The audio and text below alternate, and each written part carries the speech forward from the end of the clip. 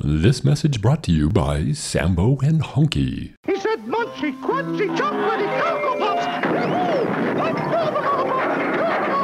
Pops! In this week's video, we are comparing a Hamilton 4.0 impeller on the left with a Solas impeller on the right. As with the Hamilton 3.4 comparison, the main difference really is that the upper and lower portions of the impeller are rotated a bit, so the blades are farther apart on the Solas than on the Hamilton 4.0. So the pitch and twist on these impellers is similar. It's a little bit different, and it's tempting to believe that, well, then the main difference between these two impellers must be the difference in rotation on the upper and lower sections.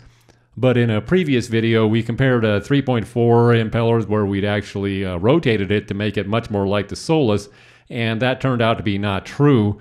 So it's not just that rotation. There's something else. The rotation is certainly important, but there's more to it than just that.